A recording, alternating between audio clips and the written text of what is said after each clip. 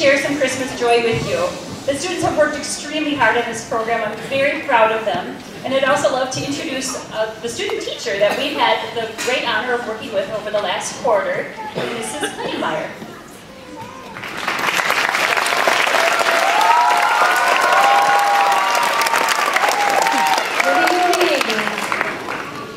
It really has been my privilege to work with your children. They are so wonderful, and they have blessed my heart and changed my life. And I better look at my notes. I cannot express how proud I am of them, of all of you, and all of you. Nor how blessed I feel to be a small part of their learning experience.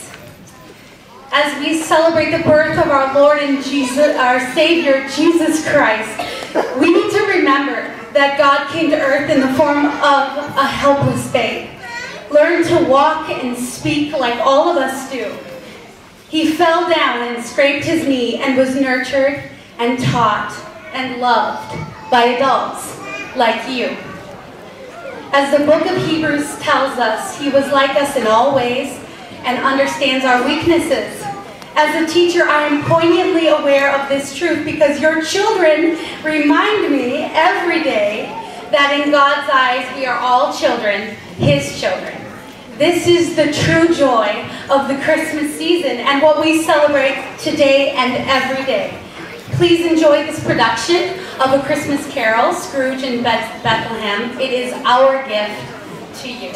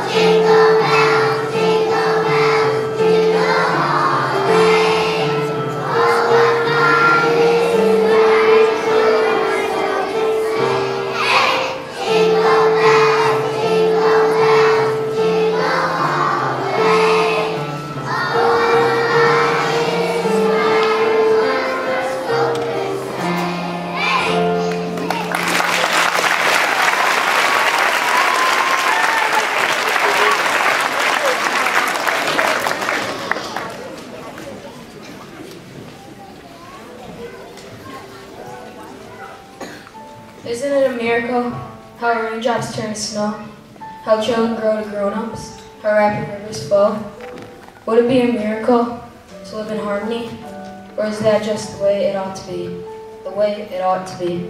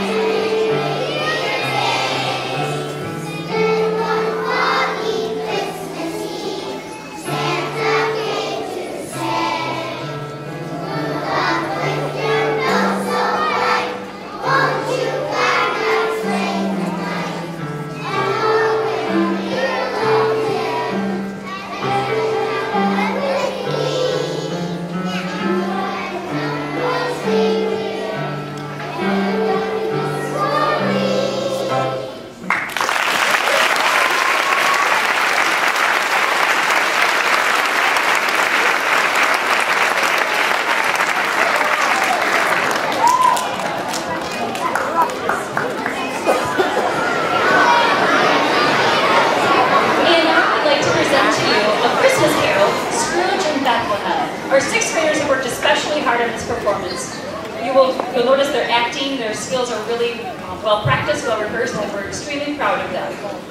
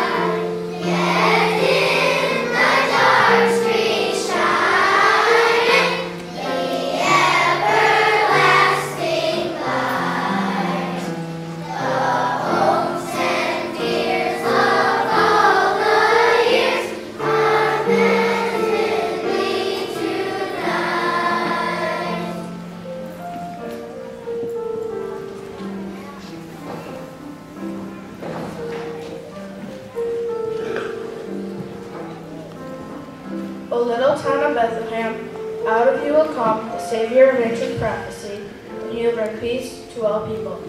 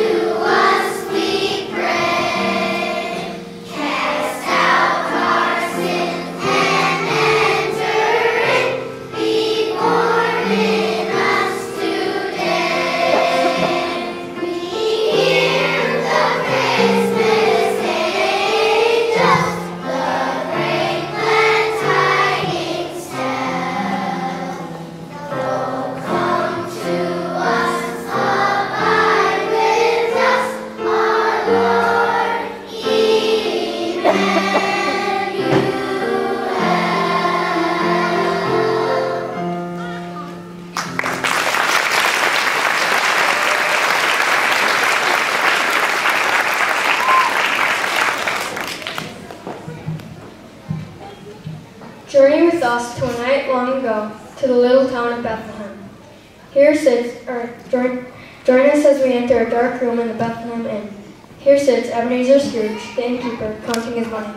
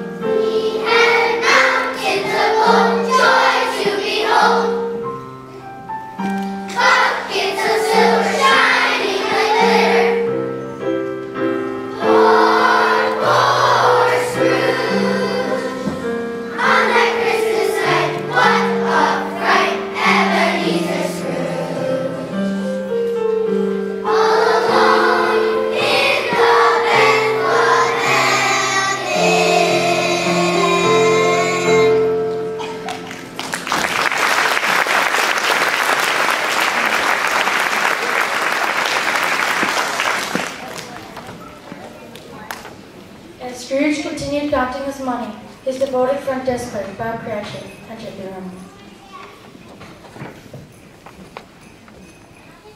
Cratchit, don't bother me while I'm counting my money. And so much money today, with all these poor country folk in town for the Roman census. I'm charging them a king's ransom and every room is full. Yes, Mr. Scrooge. We have a special couple at the front desk. The names are Mary and Joseph, and they've come all the way from Nazareth. Mary is expecting a baby any day now. May I share my family's room with them? The Dickens, you say? Bah, humbug! Throw them into the street. On that first Christmas night, Scrooge sat alone in the Bethlehem Inn without a friend in the world. He loved no one. He worshipped only his money. The rich innkeeper Scrooge was a poor, lost soul, sitting alone in his dark room.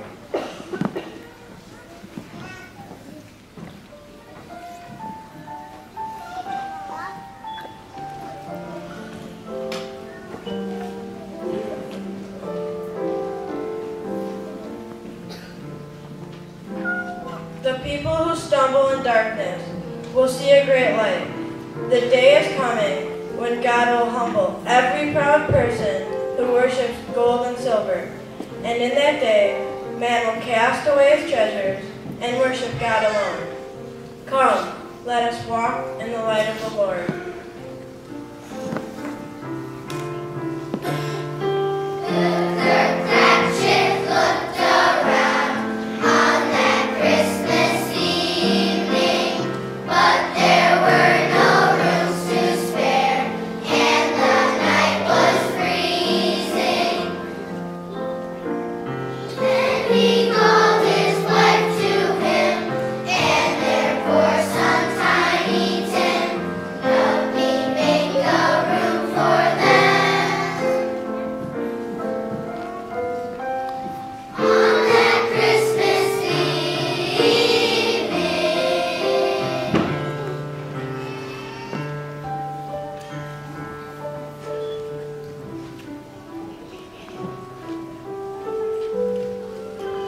Cratchit and his family led Mary and Joseph to the stable behind the inn. They made Mary as comfortable as possible with the gentle animals nearby. Mary, Joseph, Cratchit, Sue, off they went together to the stable, snug and warm, safe from winter weather. Listen, people, to this tale, wealth or rain possessing, you who now will bless the poor, shall yourselves find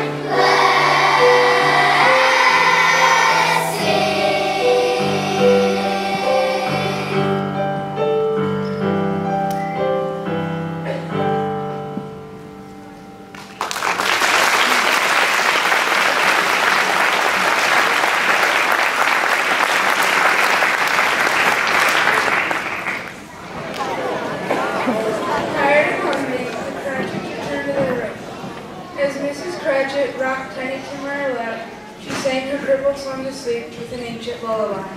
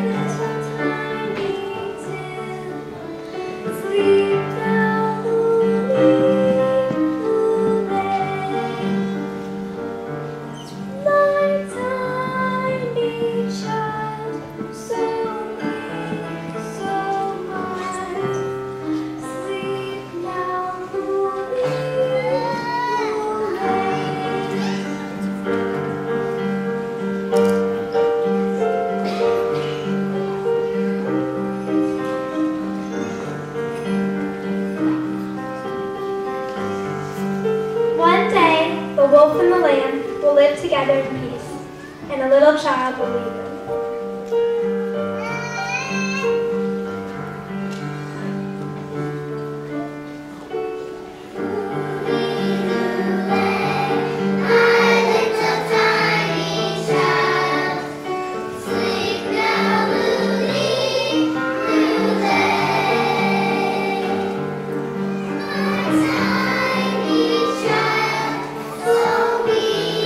So mild, sleep.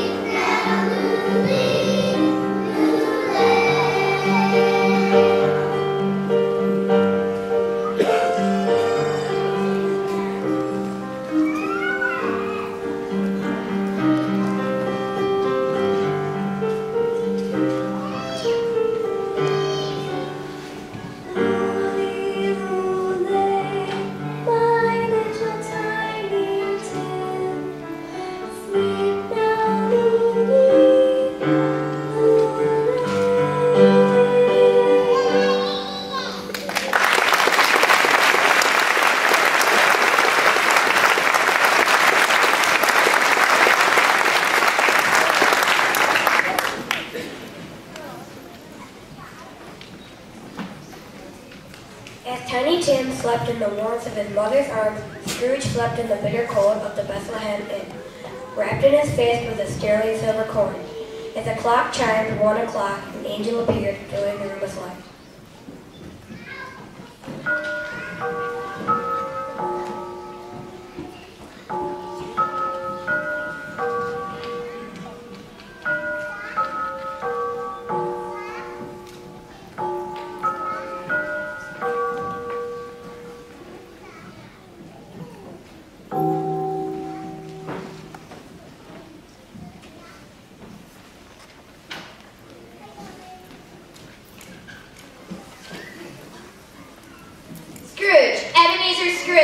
Who's there? I am an angel sent from God. Well, you scared the dickens out of me. What do you want? Gaze with me upon your past, Ebenezer. Once you were a happy young man engaged to marry a young woman.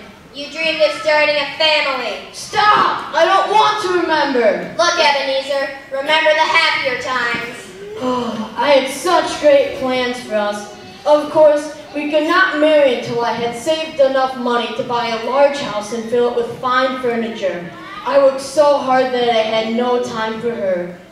Oh, finally, she accused me of loving money more than I loved her.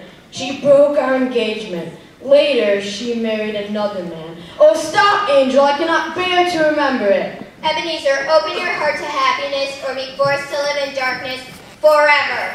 Go away.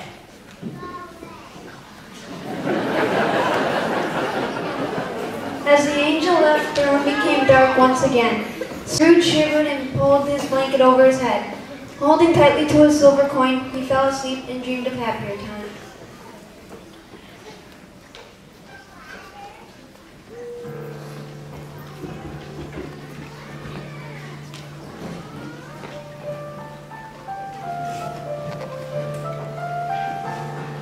God rescue Mary, Mr. Scrooge, let nothing you dismay. For Jesus Christ our Savior was born upon this day to save us all from Satan's power when we were gone astray.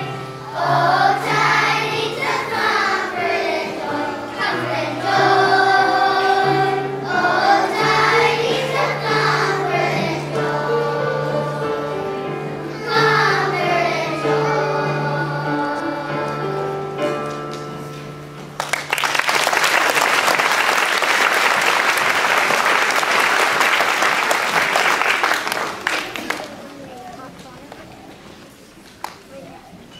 Unto us a child is born, unto us a son is given, and the government will be upon his shoulder.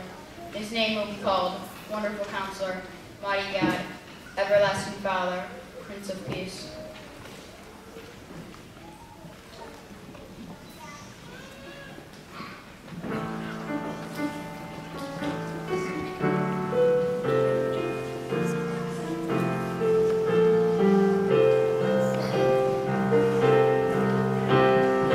Hark the herald angels sing, glory to the newborn King.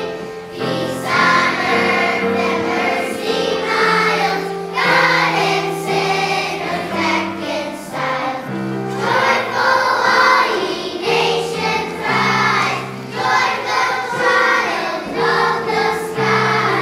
With angelic hosts proclaim, Christ is born in Bethlehem. Hark the herald angels sing, glory to the newborn King.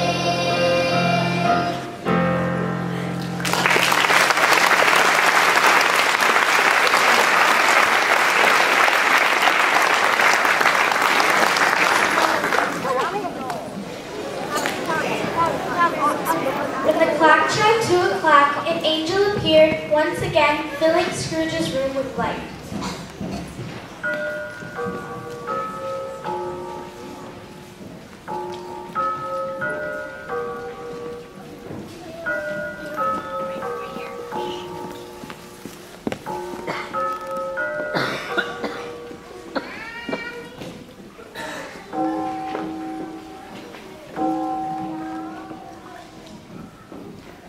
Wake up, Ebenezer. Gaze with me into the present.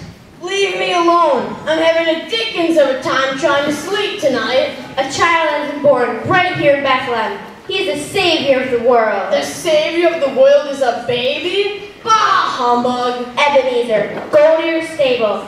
There you will find the child lying in a manger. The Cratchit's already there. Hurry, Ebenezer. Angel, don't leave me. What did you say? The savior of the world is in my stable? Bah, humbug. After the angel left, Scrooge tried to sleep again in his dark room. He tossed and turned with his silver coin wrapped tightly in his fist.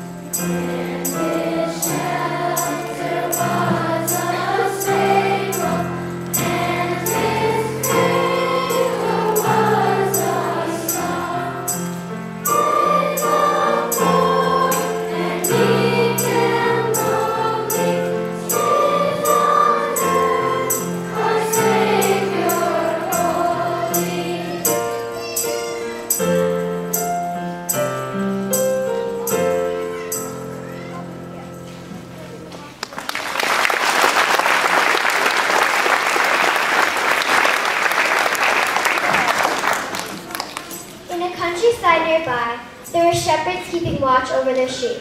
Suddenly, a great light filled the night sky. An angel appeared before them, announcing the good news of the Savior's birth. When the angel left, the shepherds said, "Let us go to Bethlehem to see what God has made known to us." They hurried to Bethlehem and saw Mary, Joseph, and baby Jesus lying in a manger.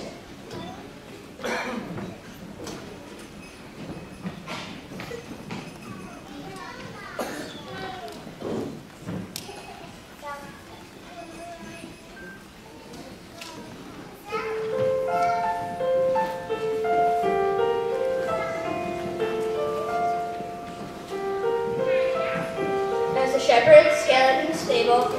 Teddington held to the manger, using his crutch for support. Knelt before Jesus and prayed.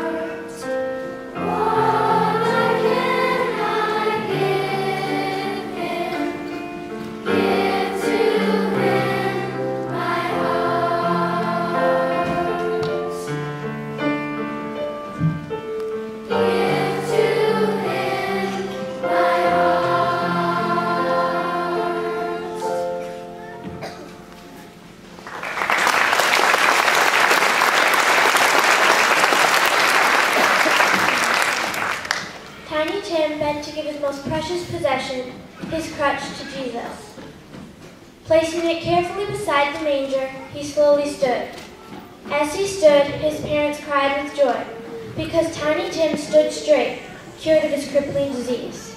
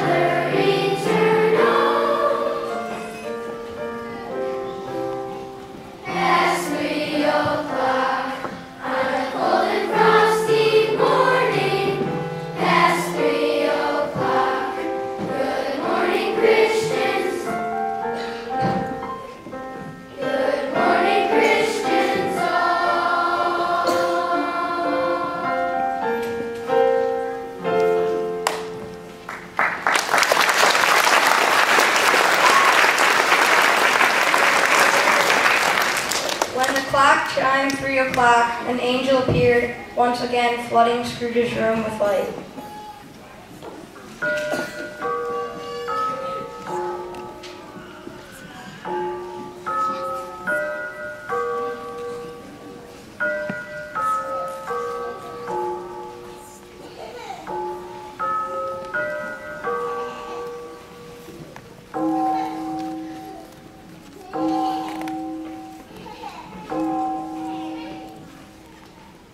Wake up and be saved, Ebenezer. What in the dickens is it this time? The child who is born tonight is the Son of God, the light of our salvation. Gaze with me into his future. As a young child, Jesus will learn to be a carpenter like his earthly father Joseph. He will study at the temple and amaze the priests with his wisdom. As a young man, he will become a great preacher. He will feed the hungry, cure the sick, heal the crippled, and give hope to the hopeless. But Ebenezer, one day Jesus too will know darkness. One day he will be crucified unto death. Angel, how can this be? He is the Son of God. One of his best friends will betray him. Judas will sell Jesus for a silver coin, Ebenezer, just like the one you hold in your hand. Stop! I am Judas. I have sold my soul for a silver coin. Give me another chance, Angel. From now on, I promise to be God's faithful servant. I will minister to all people, poor and rich alike.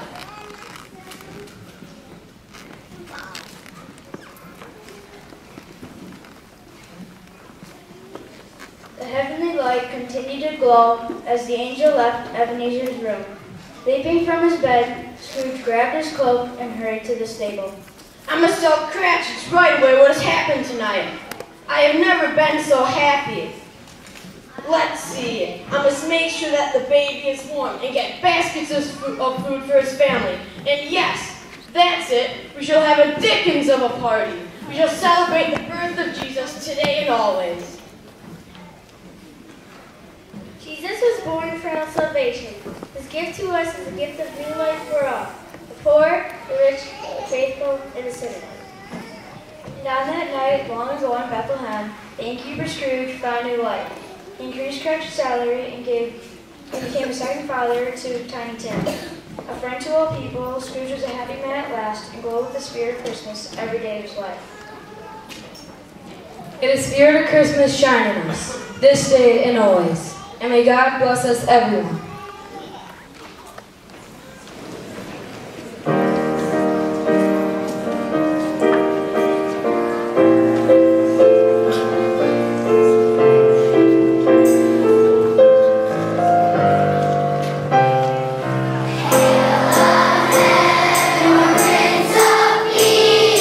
Hail the Son of Righteousness.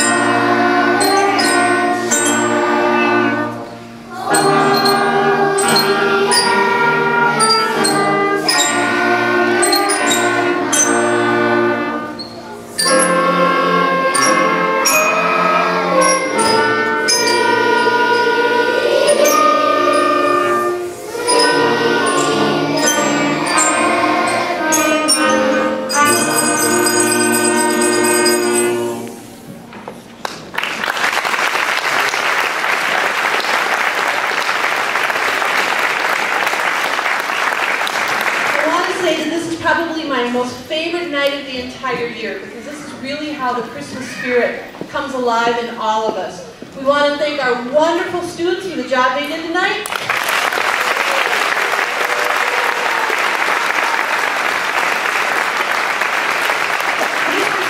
From the intermediate school, who's the band director there that helped direct our wonderful band.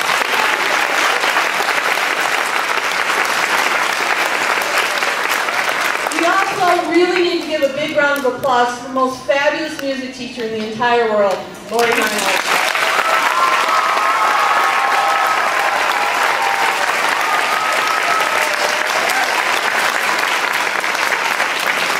We have one more wish we want to leave with you tonight. The students will stay up here until you come and claim them, and you can take them home with you tonight, really. Students.